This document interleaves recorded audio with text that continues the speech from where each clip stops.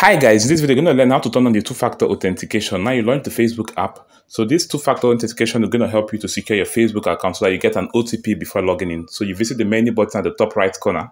Then you scroll down and find settings and privacy. Then you click on settings.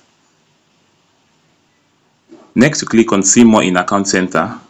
Next you click on password and security. Next you click on two-factor authentication. Next, you click on Facebook.